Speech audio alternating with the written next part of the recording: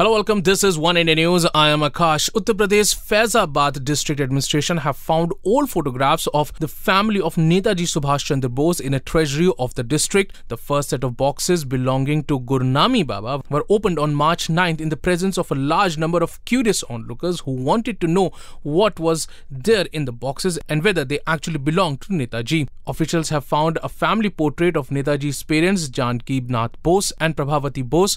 Their identities have been confirmed by Shakti Singh, the owner of Ram Bhavan, where Gumnami Baba is said to have spent the final 3 years of his life from 1982 to 1985. Apart from the photographs, a number of telegraphs sent to Gumnami Baba by Azad Hind Fauj veterans were also found in the treasury.